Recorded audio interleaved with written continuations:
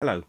Well, as regular viewers will know, I tend to focus on audio and video electronics, but occasionally it's nice to do something else, and this is one of those occasions because I have a very old, beautiful multimeter here. This is quite something.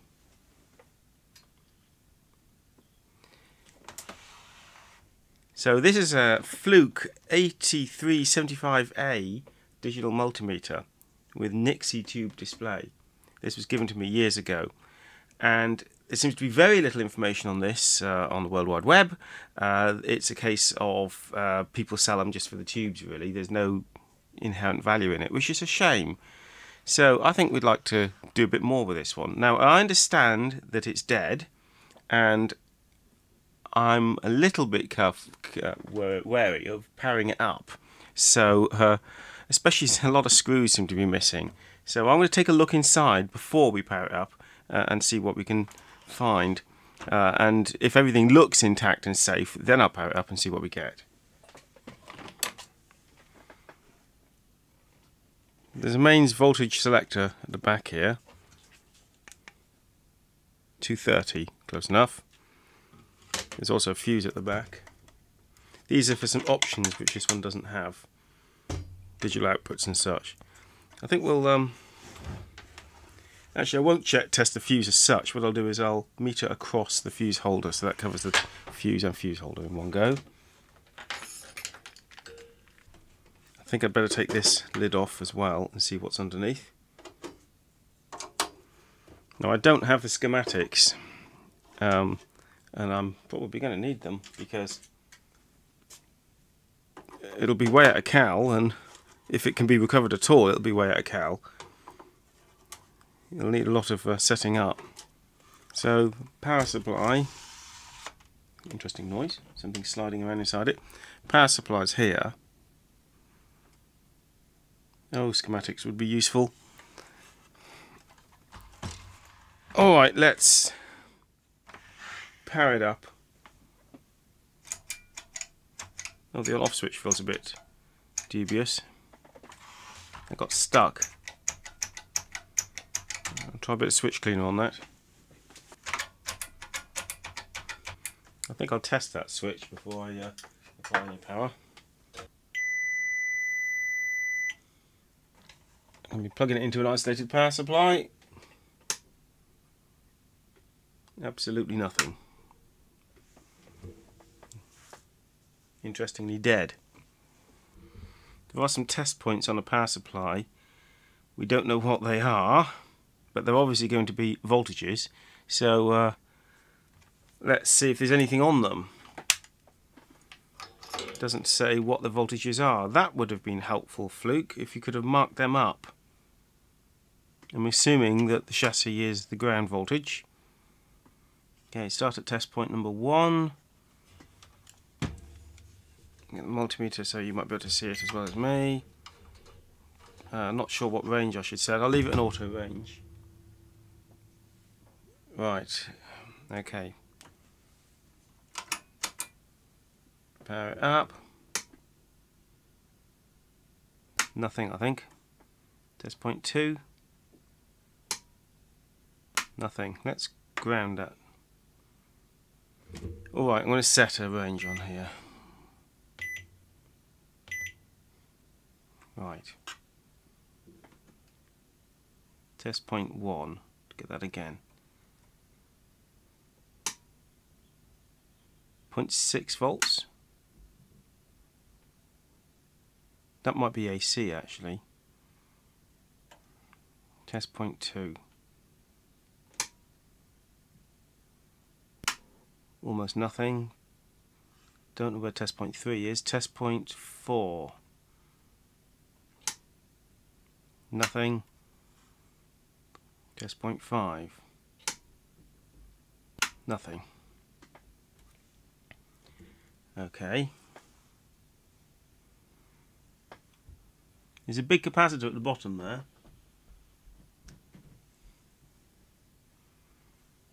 We're going to have a look at the positive side of that big capacitor, I think.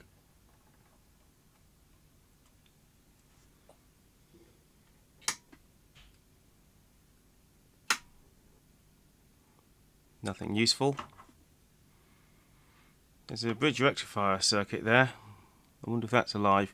Right, okay, let's see if we can take this power supply out. So the transformer, oh, I hope the transformer's okay.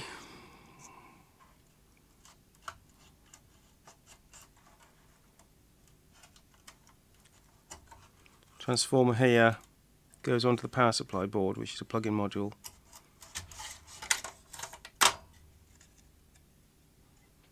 I wonder if I can work out a little bit of the wiring. For example, if there was a 0 volt and then everything else were taps off there, it would be helpful to know that for checking this transformer. Well, I should be able to get some AC voltage from almost any combination of contacts here, shouldn't I? Actually, I'm going to do a DC resistance test first. I made contact with one winding. Maybe separate windings. Make sure that every contact on here has a resistance to at least one other pin. So the second and third, which have got a red and a black wire, appear to have no contact with anything. Oh, there's a resistance there, 200 ohms or something. Very high voltage winding, perhaps, for the Nixie Tubes? Could be. So let's go across a pair that do have some contact. Right. Switch to AC.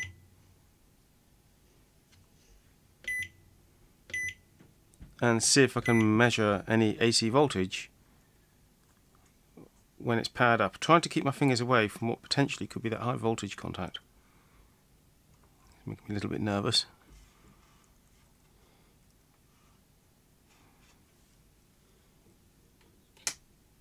Yeah, we have voltage, 26 volts or so on there.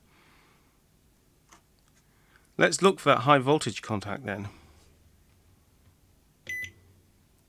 What I'm guessing is a high voltage.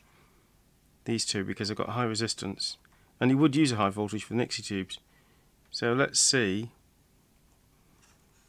if I can measure a high voltage on them.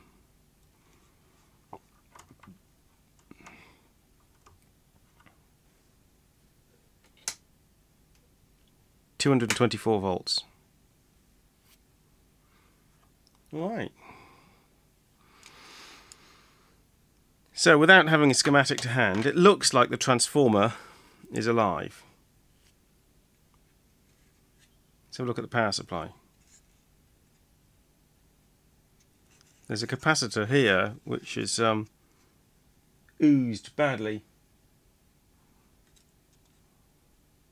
8 microfarad, 350 volt. Right. Let's have a look at that one. 10 microfarad. Seems to be fine.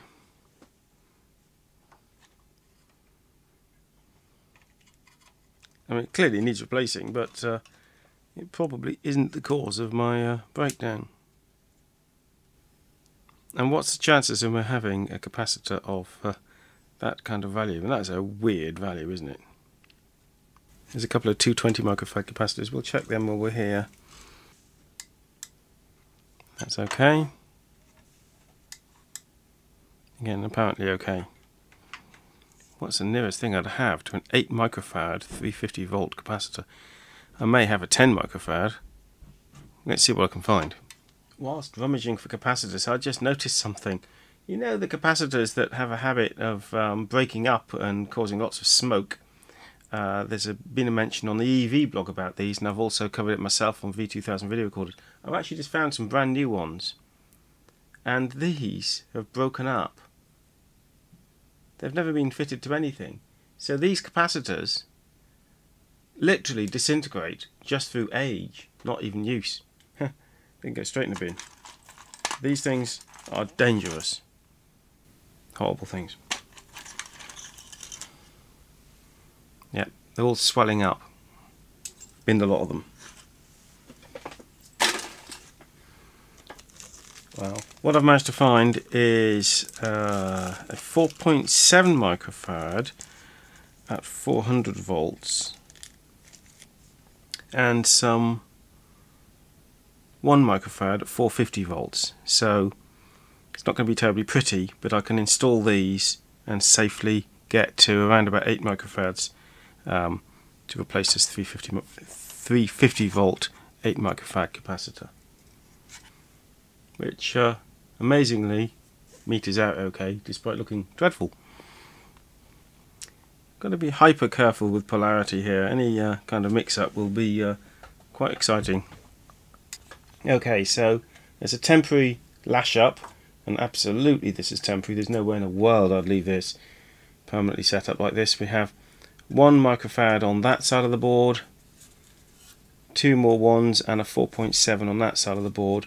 And obviously I'm not happy about the way these tracks and these leads are set up. It's just not a good arrangement.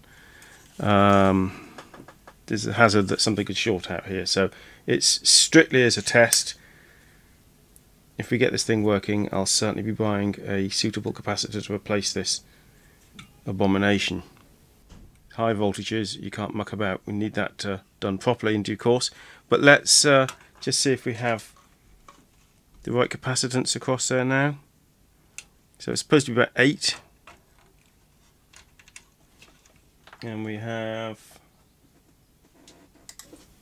8.3. Good. Alright, it's worth plugging back in. I'll just do another final check. Negative, negative, negative, and negative. Really can't afford to get the polarity wrong there. Alright, a little bit nervous, but that capacitor certainly had turned into a horrible goopy mess. Still no response. Didn't expect to be.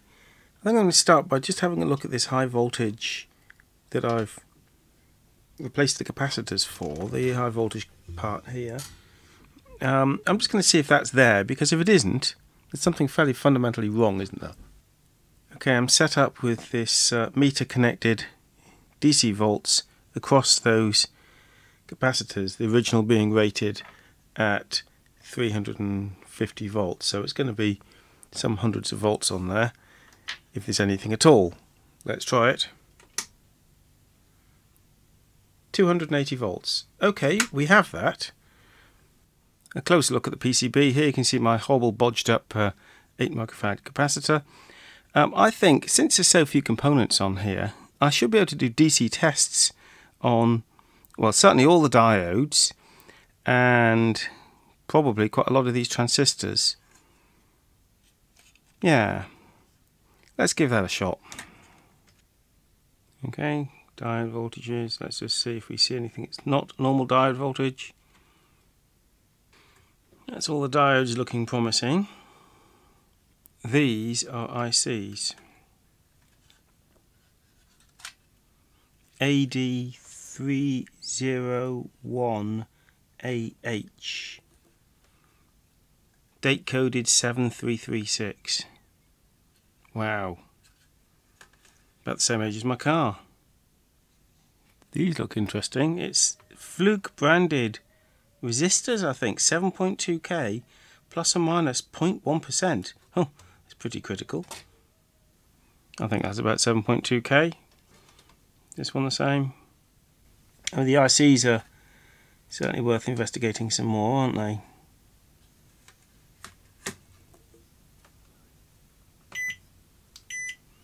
I'm looking for a ground point. Let's see if there's an obvious ground point somewhere. And I'm assuming that the bottom end of this capacitor is ground. Though that could be an incorrect assumption.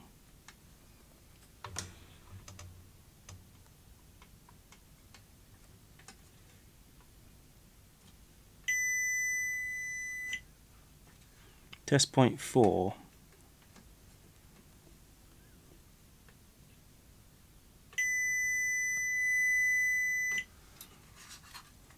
Over a schematic, it would help so much. Okay, so this heatsink is connected to the top of this capacitor, so we should see some voltage less than 10 volts unregulated on there compared to test point 4. So I think I want to meter this voltage here, because that is the output from this power transistor, and that's going to be presumably some voltage regulated down from 10 volts. So that would be a good start if I can make those measurements. Test point 4 being the assumed ground. When it's connected, I'll check to see if test point 4 is connected to the chassis, but of course that doesn't necessarily prove anything. I'm going to assume, well, let's have a look, see if test point 4 here is chassis. No. Yeah, it seems to be the ground point. Oh, that's confusing me then, isn't it? Well, for the purposes of measuring the voltages regarding this transistor and that big capacitor, this is our ground point, test point 4. Even if not the complete machine ground. So some unregulated voltage here in the order of less than 10 volts. I think there will be, because I can see a reading on the meter already. Should get my arm out of your way.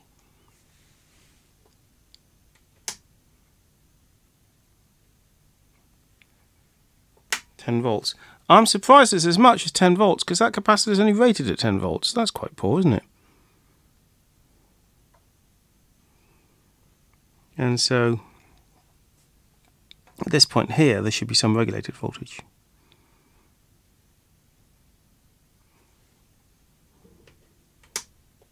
And there isn't.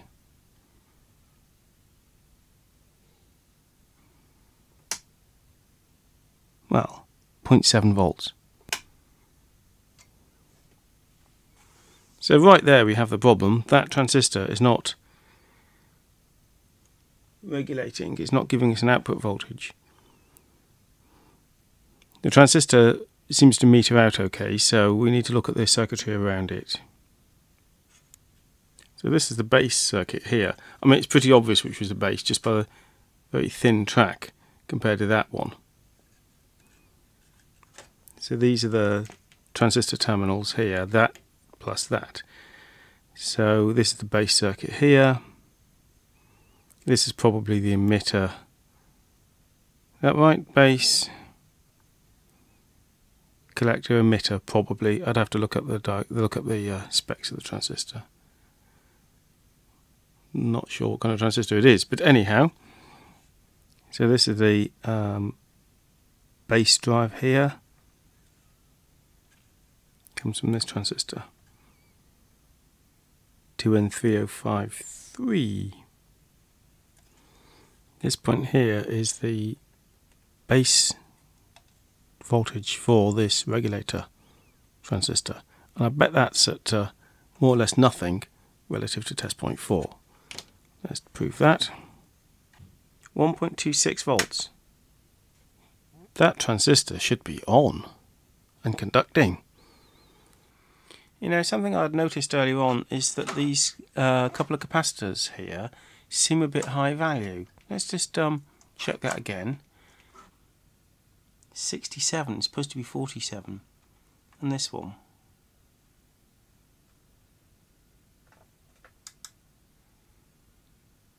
$60 odd, and it's supposed to be 47. Now you know what high value capacitors can mean, don't you? Can mean they're leaky.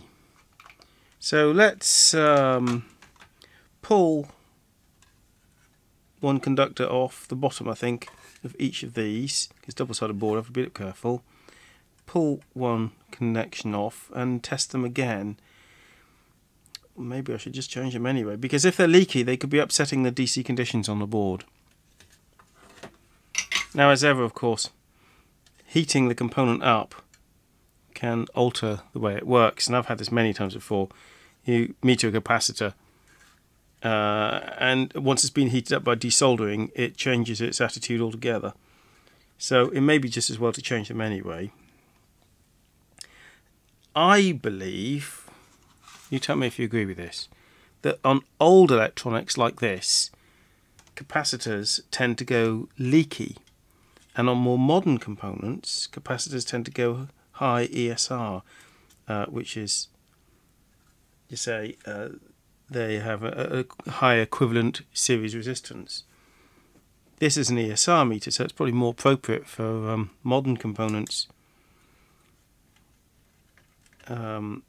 Actually, was it Carson's Lab on YouTube has a super piece of kit he's built with an eye reading on it, which tells you if capacitors are leaky. That just doesn't make sense to me, that those capacitances are too high. I think they're leaky. I can just put do a resistance reading across them, and of course you will see it rise over time. That's normal, but does it never stop rising? You know, it's supposed to just go up to, once it's charged, it's supposed to get to a point and stop taking any more current. But if it continuously takes current and continuously gives us a resistance reading, then that means they are leaky.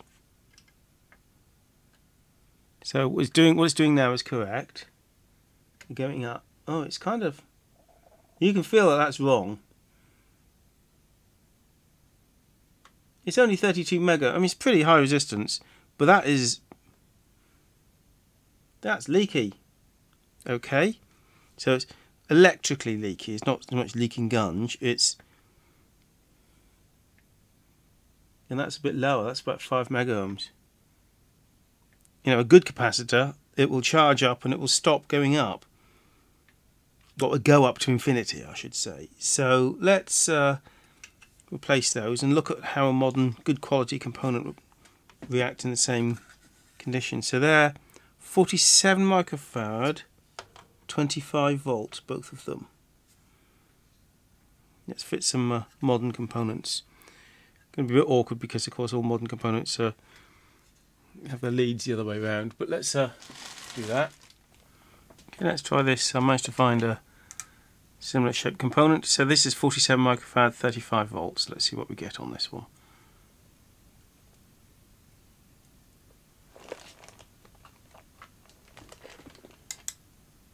That's a more realistic capacitance value.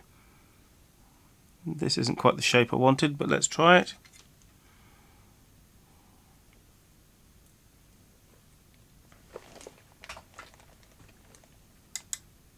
Right.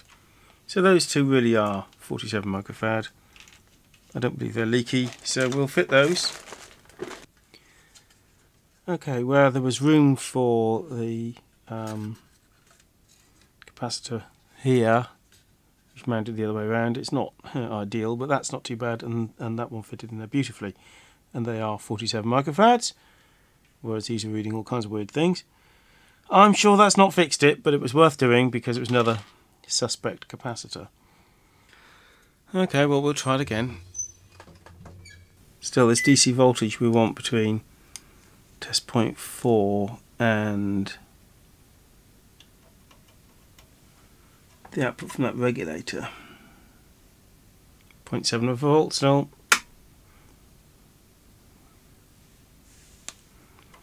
Something wrong with that 2N3053 and 2N3054 circuit. I wasn't planning on trying this, which is take it off the board in case there's something on the motherboard that's causing that voltage to buckle, but I think we should now. So I've pulled it off the main board and we're just going to look for that voltage.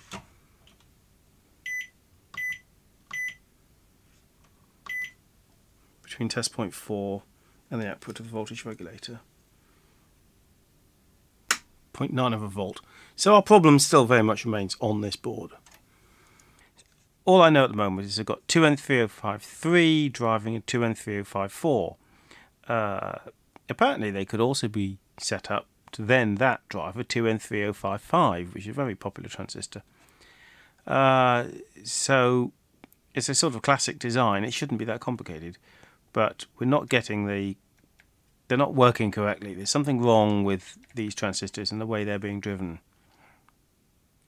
But I'm at a loss as to exactly how this board is designed. Clearly these two transistors have been changed at some point in the past, or fiddled with because there's a bit of interesting soldering there. And the date code on most of the components in here is 73, and that one's dated 78, and that one I can't quite read, but it could well be similar. So that implies those have been changed in the dark and dingy past. That's another 2N3053 there. This weird number here, the 40372, is a 2N3054 with built-in heatsink.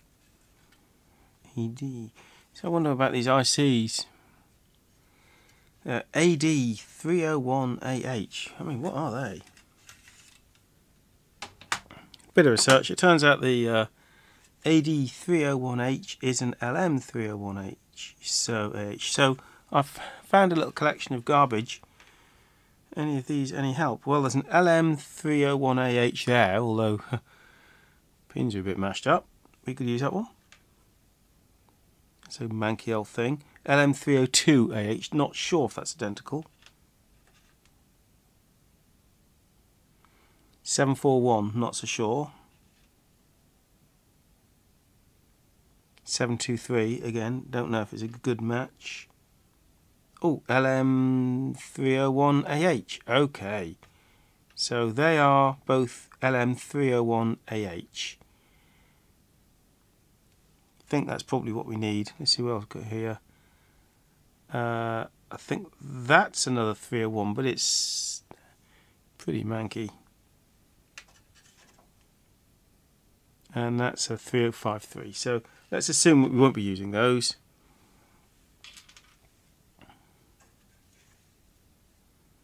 Shall we replace one at a time?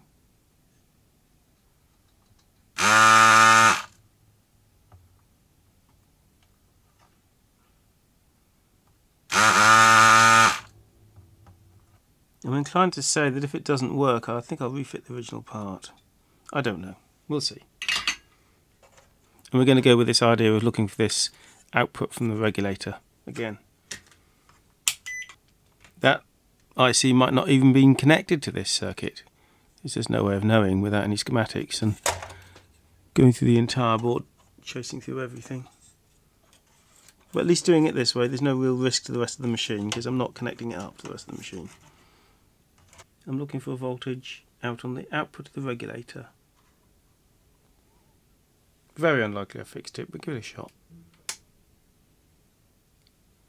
Still less than a volt. Right, I think I'll put the original component back.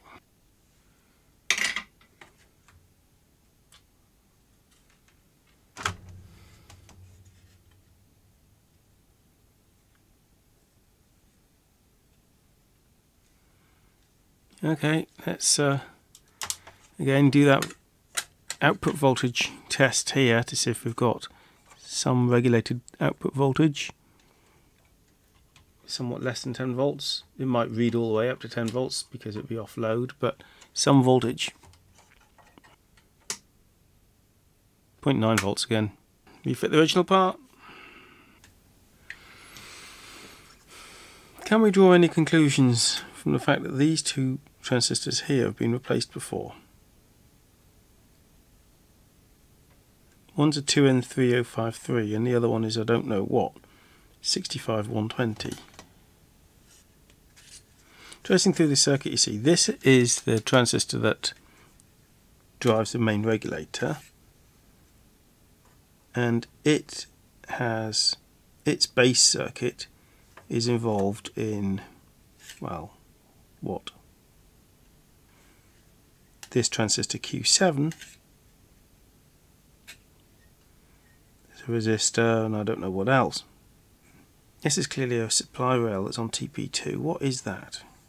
Since I lack schematics, I've been just going through this board, testing everything in sight, because there's not that much to it. So, what have I done? I'll just go through. We tested all the diodes earlier. I looked at the capacitors. I replaced this 8 microfarad capacitor with this awful mess. They've been tested. Those resistors. I've been through all these resistors. That's a Zener diode of about 9 volts or something. 9.5 volts forward voltage. see what I have elsewhere. Reverse voltage, I should say. Zener breakdown voltage. Replace that capacitor. These meter open circuit, which is fine. I substituted each of these and then put the originals back. That's replaced capacitor. Been through all these resistors. Took all these off the board and tested them. Took that off the board and tested it. Took that off the board and tested it. I haven't checked that preset resistor. A couple of resistors. There's not much left, is there, really? Right, let's have a look at this preset resistor. It's a 500 ohms, so if we look at the outside of the track, it should read around 500 ohms.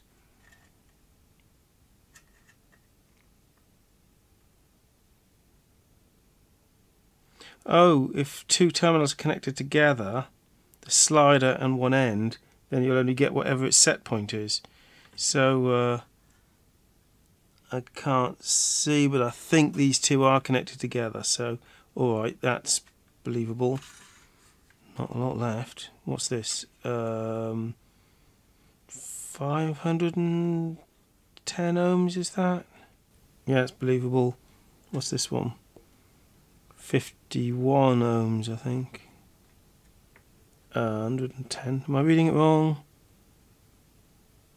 Do you know, I doubt that that's the problem, but that does appear to be a burnt out resistor, and looking at it, it does look pretty blackened in the middle. So that should, I think, be a 510 ohm resistor, and it looks like it's got a bit overheated. So we'll replace it. Rather, it should be a 51 ohm resistor, and it's reading over double that. Let's find another. Alright, well, I don't have a 51 ohm resistor of sufficient capability, so what I'll do is I'll fit a couple of 100s in parallel. That'll give us 50 ohms, which is within the 5% tolerance of that. I've measured them and they are. Obviously I'd like to fit the correct component later, but it would be useful for just testing this thing out. Okay, so we have 50 ohms there rather than 51, but the old resistor had gone up to 110 or something hideous, so that was burnt to a crisp. Right, well, at least we found a component that was wrong. I don't think that's the cause, but you never know, so let's try it again. So again, I'm going to play safe and just see if I can see that regulator voltage at this point here, which I think should be in the order of 9 or 10 volts. 0.9 volts still. I'm just going to reconnect it to the board, just in case there's some signal here we don't know about. And try once more, but I'm sure it's still dead. Not going very well, this, is it? For such a simple board, I've been right through and checked every component. I must have missed something. Well, there's a possibility the problem is in the transformer, and there's some voltage which needs to be there, which isn't there because of a transformer problem. That would be a nuisance, wouldn't it? Well, I'll have to confess, some time has gone by since I last worked on this digital multimeter. In fact, about 18 months. So really time to start again. But maybe that gives me a fresh pair of eyes for it. And we also have the service manual on CD. So I can now have a look at the voltages that are supposed to be coming out of the power supply and make some sense of it. Right, let's start with the power supply and go from here. So it tells us we should be using a differential voltmeter, but that's probably because it doesn't know that we have access to high quality digital multimeters that are not mains powered. So I don't think we need a differential multimeter in this case, we just need to read some voltages. So it says the low point should be TP4. Now I thought TP4 was the ground point before, didn't I? It seemed to be the low point in the power supply voltage, but not actually ground. So it's a floating ground sort of thing probably. Right, so our low point is there, and we should measure now test points 2, 3, 5 and 1. We should measure various voltages. And they are 2, 3, 5 and 1. The test point 2 should be plus 18 volts. Let's measure that one first. No, that's about 5. That's wrong. Test point 3 should be minus 18 volts. That's more or less nothing. Test point 5 should be 5.25 volts. That's very low. Test point 1 should be 200 volts, and that's about 80. So every voltage is completely wrong and all low. But you remember earlier we did measure voltage across a capacitor that should have been in the order of 200 or 300 volts, and that was. Right, so all voltages are completely wrong in a power supply. Let's see if we can work it out from the schematics then. Let's have a look at R1, 510 ohms, that should have over 200 volts on both sides of it. So let's find that one. Of course, none of the components are labelled on the board, or very few of them. It's a case of read it off the diagrams. So we should have high voltage on there. This would be plus 200 volts. Let's measure it. 292 volts. That's good. The other side of R1 I can't really get to, but R2 is nearby electrically. Not sure which side is which, but let's test it. High voltage on one side, 80 volts on the other. And that could be because the 18 volts supply is not there, so it's been shut down. Okay, so the 18 volts is our serious problem. Do a similar process then. Find R5. Let's see that. It's at the bottom, a bit awkward to get to. That's the one I changed actually, because it was out of spec. One side's connected to the diodes. Yes, a little awkward to get to, but let's see what I can do. 34 volts on one side. That'll be presumably output from the diodes. Let's try to get to the other side of the resistor. Very awkward from here. Okay, I have got a point at which should be the other side of the resistor. 35 volts, right. So everything around R5 looks sensible, but then we're not getting any output on the 18 volt line, which is on test point 2. I'll just confirm that. Well, we're getting about 5 volts instead of 18. So we'll read the explanation of the 18 volt rail. Op amp U1, and they come from the A8 logic board, surprisingly. Okay, so this reference is all very interesting. That makes it back from the logic board, which is this one. Looks a little bit grotty. So I'm going to meter out that the reference signal does get to the relevant place. Okay, but it all does look a bit scabby. There's a lot of grot around here, so I'm going to clean up these connectors. I'll show you. There's a bit of some sort of mucky white powder in here. I'm going to clean the connectors up and refit that and see. Just make sure that that's all working properly.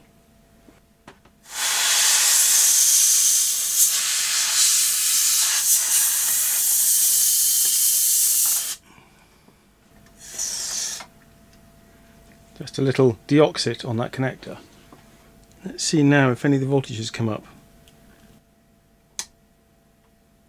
193 volts on the 200 volts on the 200 volt line. I think the display's lit up. Let's have a look. Aha, we might be getting somewhere here. Right, I think I'll switch off a few of the studio lights so you get a better view. Well, this is exciting. So you'll be seeing this for the first time, as am I. So, isolation transformer.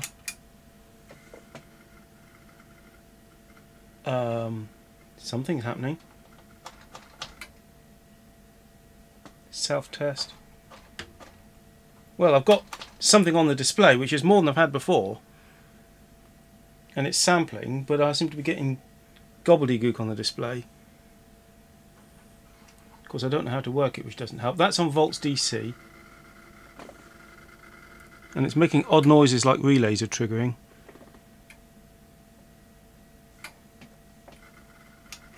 Switch it off for a second.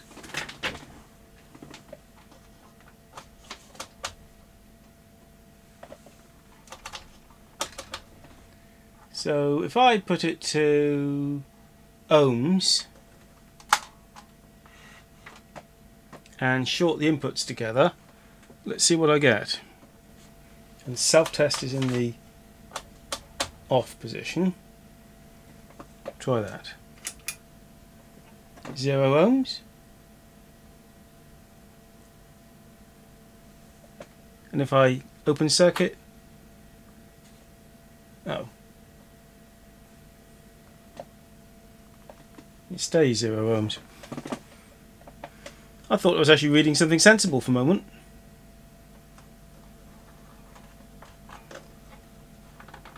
I'm not sure that switch is actually working properly.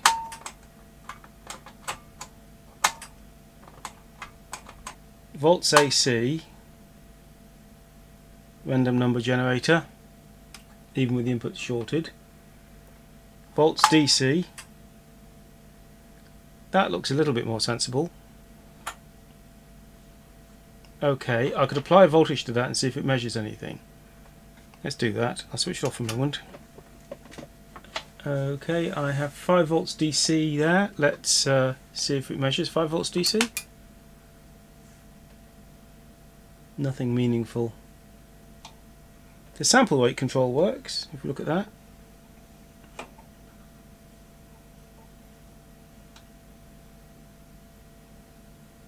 That's sensible. Am I not in a... maybe I haven't select auto range. Does that help?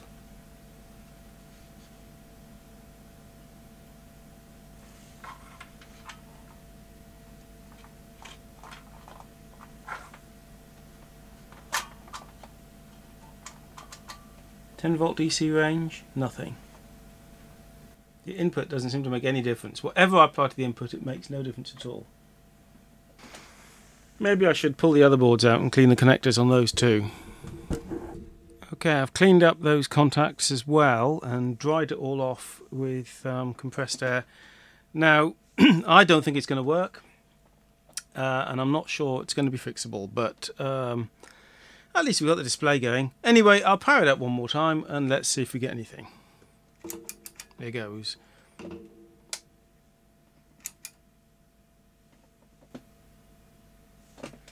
That actually seems a little bit more sensible. At least we seem to be reading proper numbers now.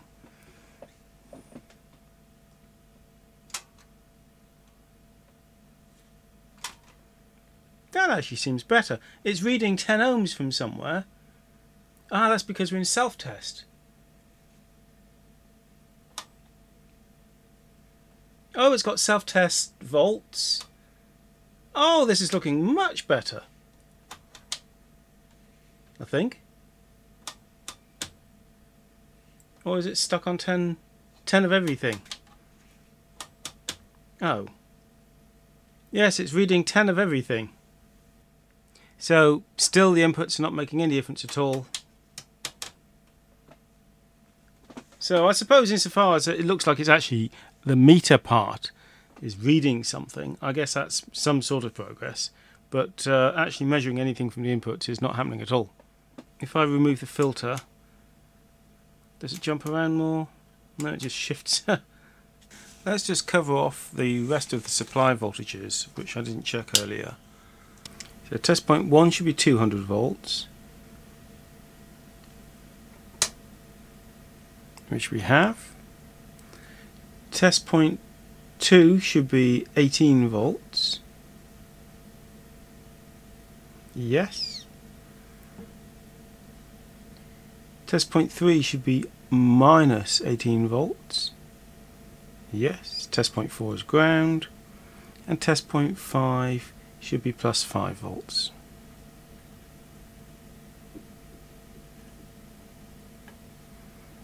Yes. Now, although repair of this machine might look all a bit daunting, the service manual is extraordinarily detailed.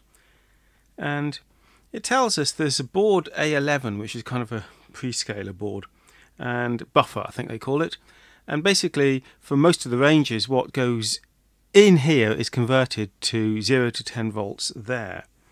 So it very helpfully says, to determine if trouble exists in the analog section, use the following checks. Connect a battery-powered differential voltmeter, it's not so much differential, just a voltmeter, to this board A10, and select volts DC and 10 volts, and apply 10 volts. I've got roughly 10 volts applied here from a power supply, and you should get 10 volts at this test point.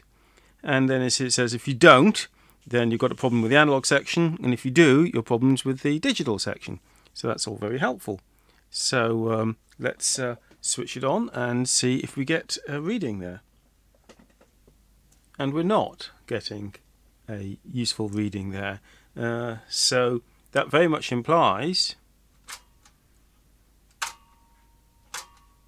that we have a problem on the analog side, which I kind of believe to be the case, because the meter reading does look like it's reading something.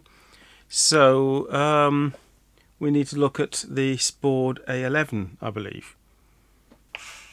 But I do want to make absolutely certain that the connections are making it through the front panel to the measurement system. Right, with the machine powered down, I'm seeing the 10 volts here at this pair of wires that goes into the A11 board, which is the input side. So I do believe that everything up to that board is working. The switches here and the input connectors are working fine. The service manual says we should use Freon to clean the PCB, but in the interest of saving the planet, let's not do that. In case we have multiple faults, let's check again the voltage at this output from the input stage. On TPs 3 and 4 here. That's reading 0.6 volt, 0.76. That's quite interesting actually.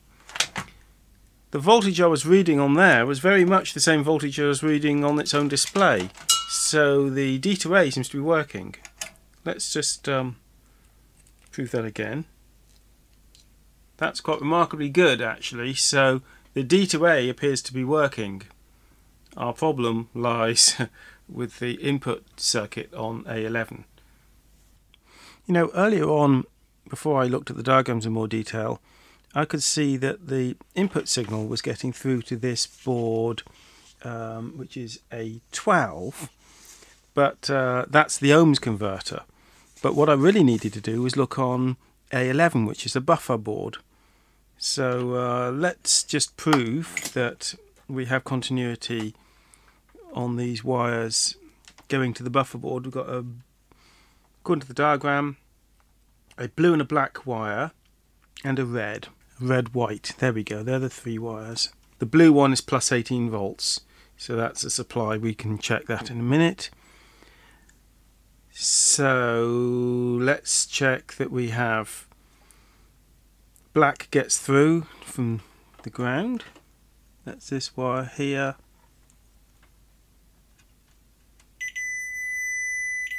Yes. And that the red goes to red and white. That's this one.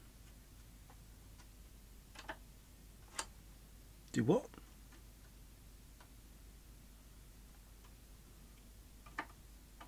That's odd. So it's this block here, and we have a connection from the red terminal here to the red wire here, which goes to the ohms board, but we're not getting a connection through to the red and white wire which goes to the buffer board. Let's investigate what this TB1 thing is. It seems to have connectors labelled T and B, which are presumably top and bottom. So I think there's supposed to be another red and white wire going into the bottom. And this may just be a terminal block. I think that's what TB stands for. But we can't really get to the bottom to see the wires down there. Yes, underneath there are more connectors. Very hard to get to. Okay, looking closer at the diagram, there are two 50k resistors, I believe, in series with the input, which is what these red and white wires go to. And that's these very odd looking resistors here. So let's see if they connect to the front panel. To the red and white terminal and the input.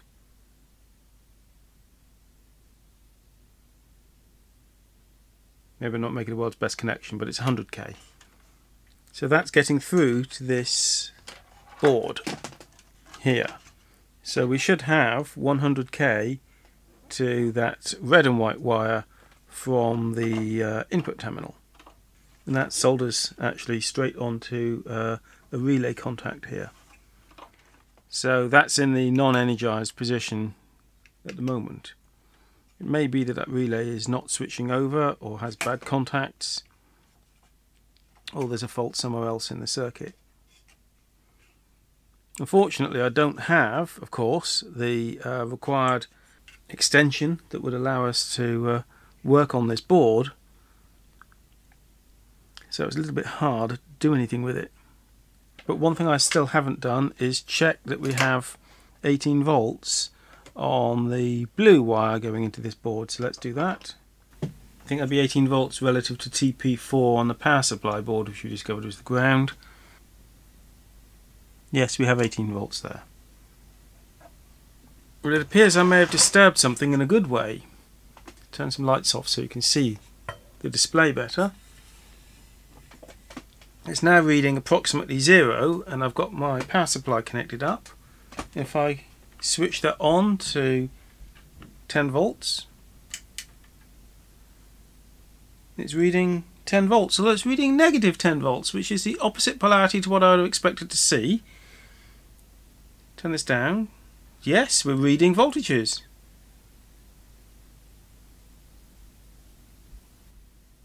It goes wrong, it would appear, when I go over 10 volts. But of course it goes over range, that's why. Go to the 100 volt range. Yes. The polarity is correct now. Go down. It's reading the correct polarity on the 100 volt range. Go back to the 10 volt range. Oh, that's working now too. I'm actually getting sensible readings out of it. So 5 volts. Yes. 100 volt range. 10 volts. Excellent. Wow, that's huge progress.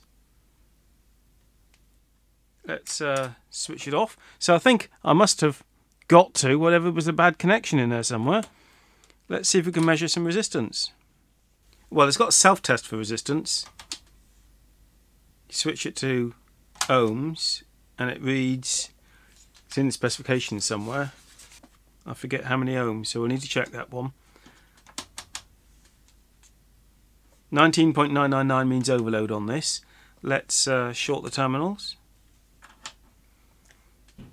And some fraction of an ohm. Back to our volts DC. I'm just overwhelmed by the fact that that's working. Take that to about 20 volts, I think. And let's try putting the filter on. So that, I think, is an averaging. That seems to be working. Try auto range. Auto range is correctly holding the range. Oh wow! I'm sure it'll need a full calibration, and I would start with setting all the power supply voltages accurately because some of those are slightly off. To get the degree of precision that this thing can do, it would need a full calibration. But we certainly seem to have it working. Right, let's do a few more quick measurements. So we've got it on volts DC. I'm feeding it with, well, the power supply says 31.9 volts. This says 31.9, and my regular meter reads about 31.5.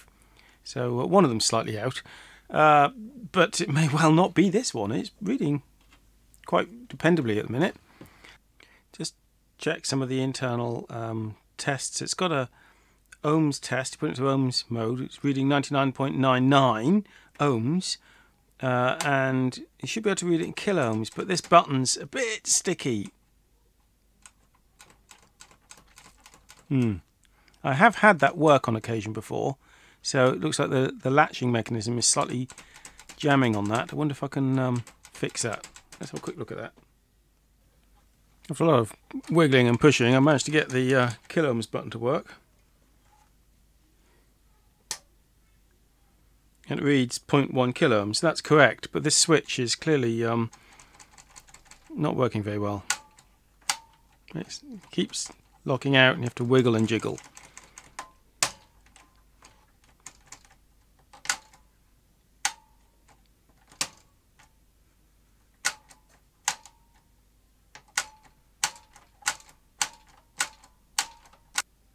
That's actually working properly now.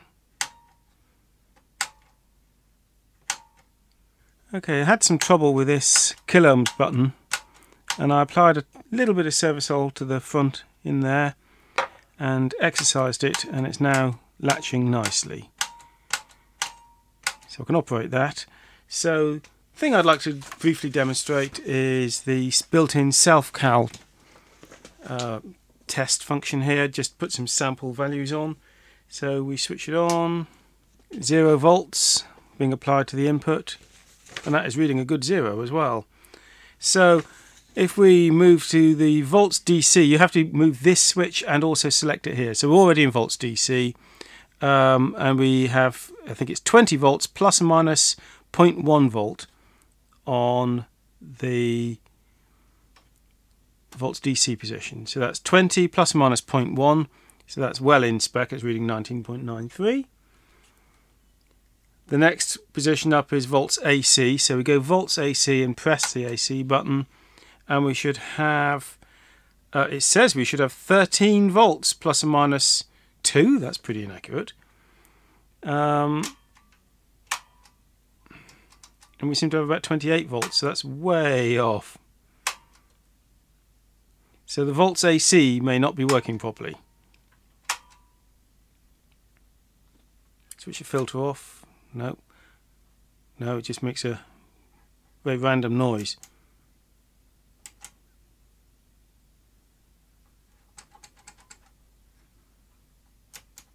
So definitely a problem with volts AC. Let's try ohms, which should give us 100 ohms plus or minus 0.2. And that's very nice, 100 ohms, 99.9 something. And if we go upper range, then 100.04 ohms.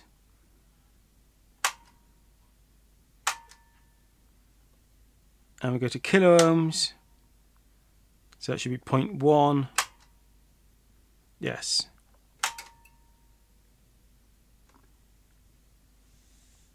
That's all working. That's working very nicely, actually, the ohms range. So our biggest problem seems to be volts AC, which is all over the shop.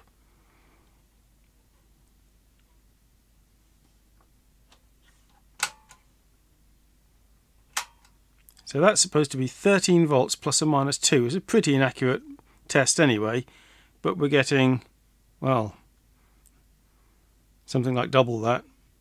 But our volts DC and ohms are lovely. I think for now I'll put the cabinet lid back on because it'll make the display a little bit easier to read. Okay, so last quick check while we've now put the lid back on. So that's the calibrated 20 volts. That's the completely uncalibrated 13 volts AC, and that's the calibrated 100 ohms, which works quite well and works in kilo ohms range as well. And let's just enjoy the beauty of this display with the lights turned down.